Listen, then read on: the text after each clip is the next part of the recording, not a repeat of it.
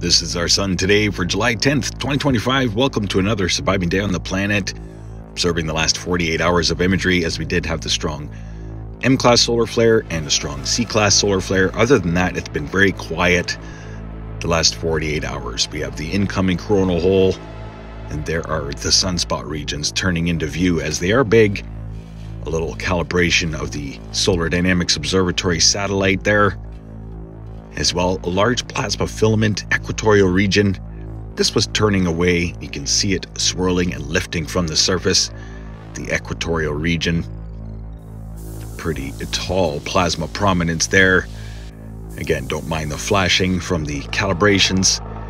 Here's a look at multispectrum showing the incoming coronal hole, which is elongated in the southern hemisphere but stretching towards the north.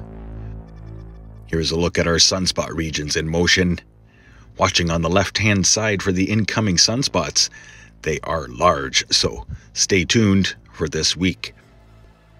Here's a look at the most recent space weather spiral graph, as we do have an incoming solar storm, minor geomagnetic instability, and as well the coronal hole expected July 12th. Much love, stay safe and healthy, aware and prepared.